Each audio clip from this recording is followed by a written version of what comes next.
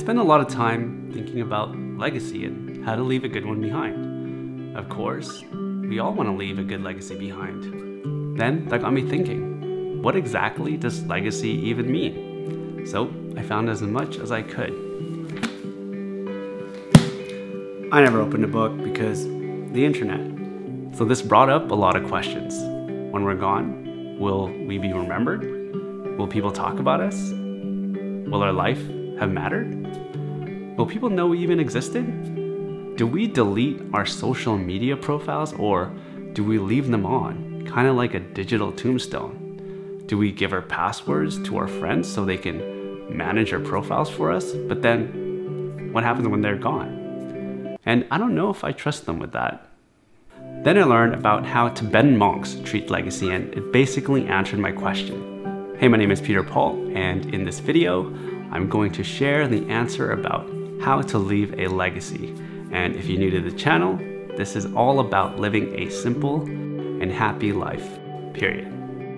So let's break it down. What is legacy? According to the dictionary, legacy is broken down into two things.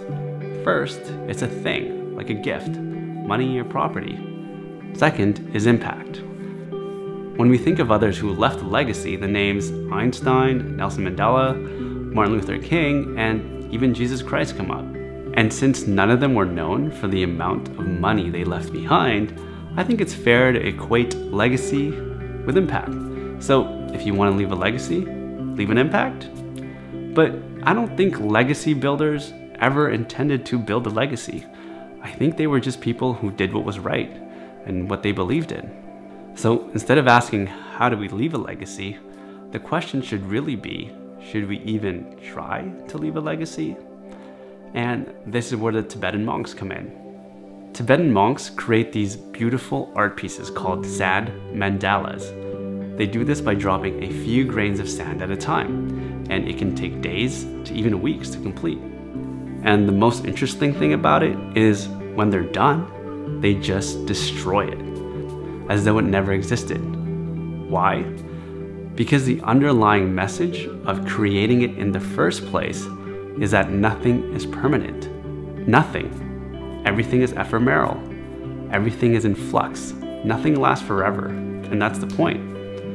And I think that's the answer to the legacy question, which honestly challenges my idea of leaving a legacy, because I do want to leave one behind. Maybe it's a bit of money or property for my family. And when I used to be a teacher, it was always my goal to leave a positive impact on my students. Lately, it's been these videos. Hopefully, these videos will make someone smile one day, even when I'm gone. And as exciting as it is to think about the impact we can leave behind, it can be a bit stressful, which is the adult word for scary. It can almost be anxiety-inducing to think about how much you will matter to this world when you're gone. Will anyone remember me? What will I be remembered for? Will anyone even know I existed? Then I remember a Stoic saying that goes, legacy is for other people, since you're dead. And Marcus Aurelius quoted, people who are excited by posthumous fame forget that the people who remember them will soon die too, and those after them. Basically, it means that everyone who remembers you when you die will also die. And there's even a Bible verse that says, from dust you came, and to dust you shall return. So what's the point then if nothing lasts? That's the best part. It means that instead of focusing on leaving a legacy that will eventually be forgotten, instead, we can focus on each moment we have in front of us, each grain of sand. And if we are present enough to enjoy as much of those moments, then that would mean that we would have enjoyed our life. I hope. Does it mean that we don't try to accomplish anything? No. It's actually a reminder to accomplish the things that really matter. And that's up to you. How do we make sure we are remembered? We don't. It's not up to us.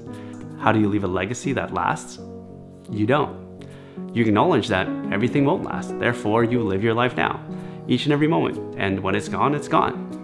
While it can get a bit sad thinking about everything ending, isn't it fun that it hasn't ended yet? You and I are still here. That's good, right? So let's make each moment count. Of course, I'm only talking about our physical lives. I know everybody has their own beliefs on what happens after you die. As someone who believes in God, I certainly do. So if you've gone this far, thanks for watching. If you want to watch my intro into Stoicism, you can click here. And if you want an uplifting video about pondering death, you can click here. Anyways, that's it for me. Thank you for watching. I'm Peter Paul, and you and I matter. For now. So let's enjoy it while we can. I'll see you in the next one. Will we be. This is all about. I almost had it.